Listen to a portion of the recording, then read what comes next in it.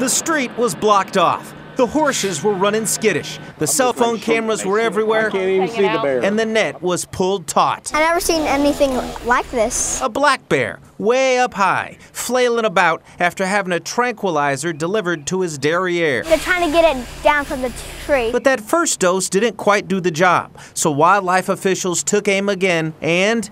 Meanwhile, down below, the event was attracting the entire neighborhood, including Lori and company. Well, the girls, Lily, Nellie, and Millie. 3 pygmy goats, territorial pygmy goats, who were none too pleased that a bear was moving in on their turf and were ready to do something about it. I feel safer with the goats here. I would too, because they will defend us, definitely. As he dozed off to La La Land, 7-year-old Annika came up with a name for him. Boots. Why would you name him Boots? Because a lot of boots are black. Pretty soon, Boots was sleeping just as hard as Annika's little sister. So hard, he dozed off, stuck in the tree. Fire department's on the way. And soon enough, there was BAFD, rolling in the big ladder truck and chainsawing a clear path to Boots. But it's one thing to rescue a cat from a tree, let alone a 120-pound bear. What if he tries to eat them on the way down?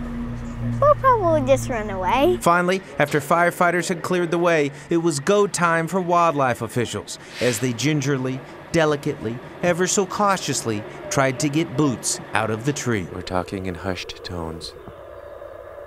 Well, I'm not sure we'd want to wake him up. I don't know. And then, with one great heave, success. And soon, Boots was back on the ground, groggy but safe. A pretty cool ending to a pretty cool day. It is pretty cool. It began just before noon with a call to police of a man out on a bridge. He was in an agitated state, just continually pacing but not speaking to anybody. Authorities would spend the next several hours trying to get through to him. As afternoon came, so too did friends and family who recognized him on the news. I can't see which way his head's looking down. He's looking this way. I know. He knows I'm here. This woman, fighting back tears, pleaded with him from afar to get down. Basically, my kids grew up with him, and he grew up at my house. I'm here. Do you see me? Do you see me? As for what everyone else saw, the massive fallout from the situation, with a portion of 244 looking like a ghost town for 8 hours. I don't know how much longer he can be up there. Crouched down with a perfect view, Hannah Philbeck, who came to see the spectacle. What is he saying? He's been screaming about water, and then, because nobody's been giving him any water, and then he was talking about how they were trying to take away his freedom and he would rather die before somebody took away his freedom. Finally, at 8:15, a safe resolution as the man was grabbed by police when he came close to the edge. Later strapped to a gurney and taken to an ambulance. This is another example in the city of Tulsa where we take mental health as a real serious, it's a real serious concern for us. We have some of the best negotiators in the country here, and they worked for 8.5 hours tonight to take the most measured approach and guarantee that we could get him to come to us, we could take him into custody safely, and that we didn't press the issue with him and potentially have a tragedy. The state capitol inspires awe, but there's concern a new monument would make the area awful. Devil, yeah, it looks like a devil. A 7-foot-tall statue of Satan, proposed by Satanists as a rebuttal to the placing of the 10 Commandments in 2012. The public's general response? Absolutely not. A sentiment shared by Oklahoma State Senator Rick Brinkley. It's never going to happen. There will never be a monument to Satan on our Capitol grounds. It's not part of our culture. It's not part of our history. It's those two things, culture and history, argue lawmakers, that differentiate and allow the 10 Commandments. There is no way that a satanic monument designed with a seat in it for children to come and stare at the eyes of a goat-headed deity has any relative relationship to the history or culture of this state. Which brings us to another group that takes exception to this statue. Goat lovers. They do something to the soul. They really calm you down. The Hagers have been raising goats since the 90s and scoff at the use of such a gentle creature for something so devilish. It angers me. It angers me very much because I believe as a goat herder, one of my jobs is to promote the goat, and then when I see, the statue with a goat head representing... We interrupt this news story due to unruly, although not unholy, goat behavior. The microphone cable became an appetizer. Where were we? Oh yes, goats as a symbol of evil? There isn't anything evil about a goat. Nothing. A statue crumbling before its creation, with poor choice in a mascot, and Christians celebrating victory just from the debate. If it does anything for the Christian people out there, it makes us realize that there are people, if they do worship Satan, that they acknowledge that our God exists. Burt Mummolo, Tulsa's Channel 8. Old Glory was battered but still hanging on as 76-year-old Jack Wilkerson surveyed the damage to his house. I'm getting too old for this. He was home when the tornado struck without warning. It just came in out of nowhere. The suddenness took Flo and Edna Mae by surprise as well. Two of several hound dogs that took off running when the twister hit their yard. And there was one down on a lady's porch, and it was this one, Flo, and she said, I'm not moving. I found a porch. There's nothing blowing on me, and she wouldn't move for 2 hours either. They were in shock. That feeling of being in shock is something Chaplain Bunny Yexaman helps people deal with in the aftermath. They see the word chaplain and they just put their arms around me. And a lot of times it's just to listen and let them kind of talk through their storm story. The whole neighborhood is just...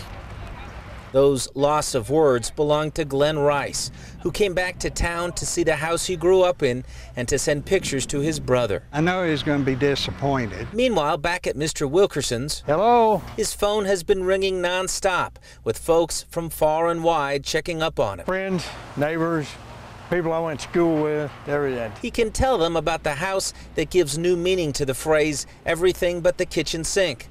Or the sheet metal draped on a limb like a towel hanging out to dry. Or the tools perfectly in position in the garage that's somehow still standing. And then there's the newly installed paneling. Got a piece of paneling on the side over there that the wind slammed it in so hard it drove the nails into the side of the house. Scenes of the surreal at every turn, making the sight of a new day the most surreal of all. People kept coming out and go, we're okay, and I go, then everything's okay. This old house can be built back again, but I just got one lot, and I ain't got much of it left as old as I am, so I want every day I can get.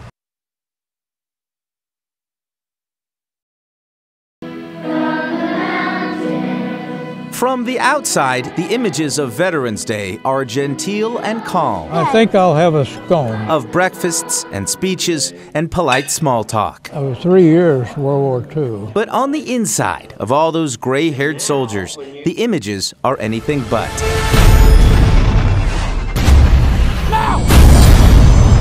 Fury.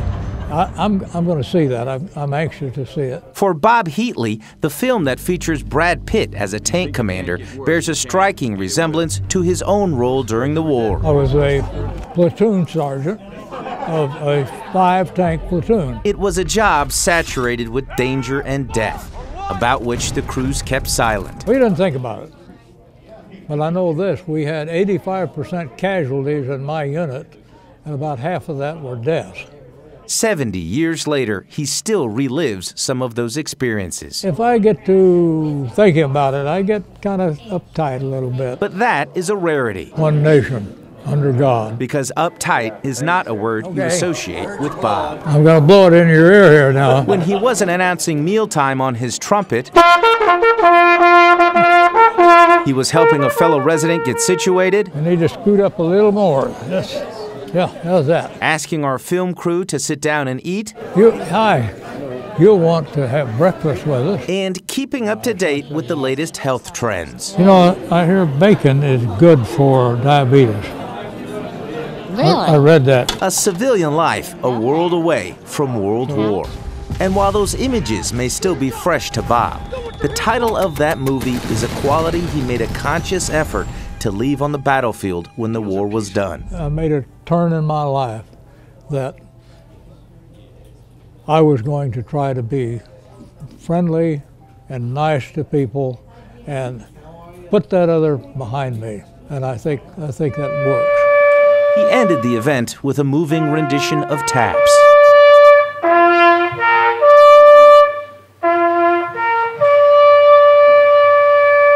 and ended our interview in typical Bob fashion. You about ready to cut that thing off? Burt Mummolo. And unwire me? Tulsa's Channel 8. I don't know.